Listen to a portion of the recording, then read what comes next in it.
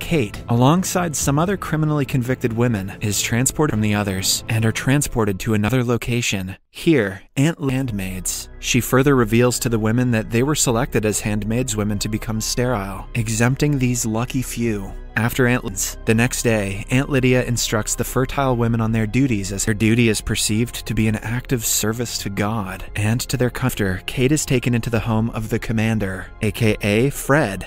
Serena immediately lays down the rules for Kate to adhere strictly. Serena approves of this and tells Kate they can work together. Soon in ceremony, she returns to Fred's house, where Serena shows her to her room, aka Mr. Inferiority Complex, because anyone who insists fight with the commander, he and Serena take turns reciting a scripture from the old Serena present. When Kate wakes up the next day, the kitchen staff gives her a grocery store to pick up supplies for their respective houses. Later, while walking, they also encounter a pregnant handmaid on their way back, who everyone applaud. One night, Kate is about to steal a pair of scissors, probably to court Kate. Instead, the both of them make out passionately, before Nick happened to the last of Fred, since there have been two other handmaids who about what she thinks of their latest handmaid, to which Serena replies that with her veil. However, the commander locks his door and tells her to remove her to her. She will be more at ease and become a better handmaid. Beats the commander at Scrabble. Just kidding. The commander offers her some strawberry. While he is away, Kate shouldn't forget him. The next day, Serena invites to make her life whole. Serena then lets Kate know that she's aware of the fact out. 3 months after Kate's residence in the commander's house, she's absolutely nothing wrong with her. However, he knows the commander and suspects don't, and that Kate will get the blame if it doesn't work out. Surprisingly, other women get pregnant this way. Kate politely declines, but he presses on. The result, he finally lets her go. Back at the commander's house, Kate is the winner once again. When she asks for her prize, the commander gives her a hand lotion because she needs it for her dry skin. At first, he obliges Serena for her to notice scent. The commander agrees to give her hand lotion. However, Serena immediately stops him, fearing that he might be more sent her off to the colonies, where the standard of living is unbearable.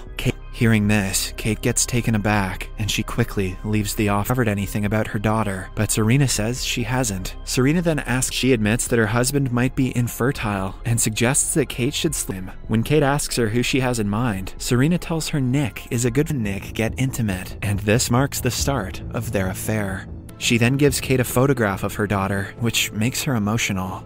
But Serena breaks the sad news to her that it's impossible, because Jill knows her wish can't be granted, so he decides to comfort her instead, while she also witnesses the event and becomes more impatient, telling Kate to get. The next time Kate and the commander meet at the commander's office, Kate mentions that and his thought process. Sometime later, all the women attend an event. Maid's training. Situations like these are inevitably the woman's fault. And next, another man is brought in and convicted for the assault of a pregnant sane woman there. And Glenn reveals that she is a part of the resistance. Kate what the commander wants from her, since he sees her privately.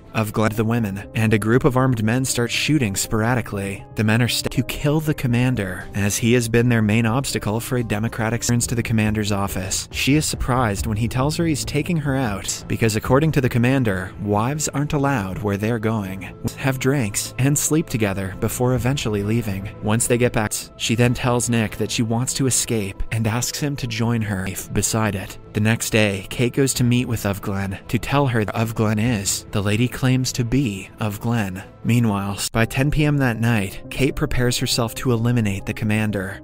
Immediately, Nick and some other police officers arrive at the house and in the next scene, Nick and Kate have an emotional farewell because he returns. The episode ends with Kate hiding safely in the mountains. And leave a like to help the channel out. Thank you for watching.